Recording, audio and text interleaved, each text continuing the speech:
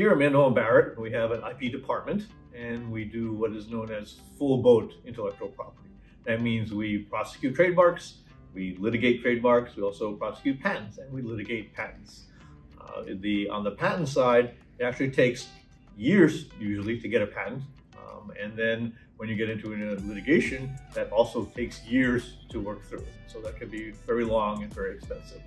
On the trademark side, it actually is a little shorter. Maybe you can get a trademark since the pandemic, it's still been longer. Maybe it takes at least a year to get a trademark. Before the pandemic, it was maybe 3 or 4 months. But since pandemic, there's been a huge backlog at the trademark office, and it's become very difficult, but still shorter than patents.